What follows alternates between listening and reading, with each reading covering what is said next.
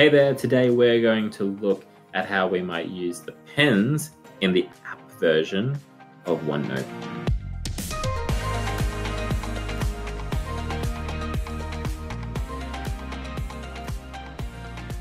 All right, let's have a look. Now for these pens today, I've got my stylus here and I've got my iPad down here ready to go. These will also work by using your finger to draw on the screen.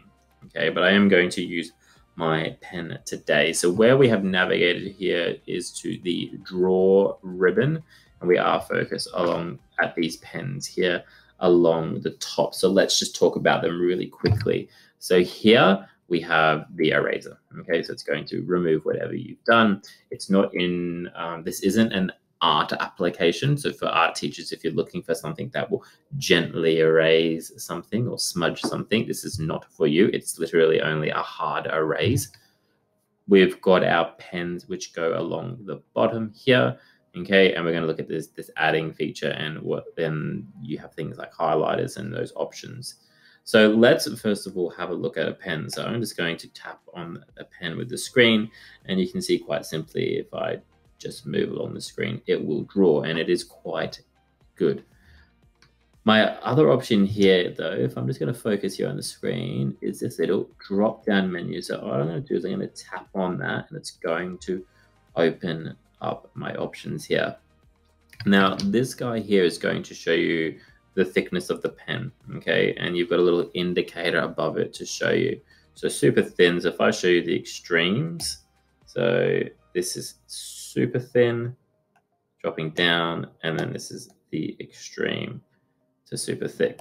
Okay, there's no kind of I'm just trying to think some of the art ones I've used before, kind of, you know, if you hold and press down slightly on the screen, it kind of like the ink runs. There's none of that. It's very, very intuitive. It is, in my opinion, being started to be more heavily designed towards handwriting and note taking, obviously being called OneNote, then it more is designed around the art tools. You might have noticed along the top here that there are different color pens, and how we change those is by tapping back down on that little arrow, and they will always give you these ink options here. Now you do have some funky ones that come in the app version, so like, you know, the Galaxy pen. So when I draw this, it will kind of draw out, it actually draws out an image of the galaxy if I keep going like that. But if I was just to write like this, it kind of just intuitively picks what is behind the image at that point in time. If I drop back down, just have a look at here at more colors, okay, as I can click here for more colors, and we've got a fairly, you know, we've got that standard array of colors, and that which I can choose how light or dark I want them to be. You can't put in like an RGB code or a CMYK code, I think that's right. You can't put any of those in, unfortunately, but you can try to get as close as you possibly can when using it. When you create a color like that, it will remember your recent ones, as you can see there down the bottom. Now, the little plus arrow, so at the top here, I'll just indicate it for us. So here we've got our little plus arrow. If I tap on that, it's going to ask me whether I want a pen or a highlighter. So in this case, I'm going to pick highlighter, okay? And then here my options come up for my highlighters. So again, you can go super thin with your highlighting. So, you know, if I want to highlight some text or some of the work that the student's done, or you can go super bold if you're a heavy highlighter.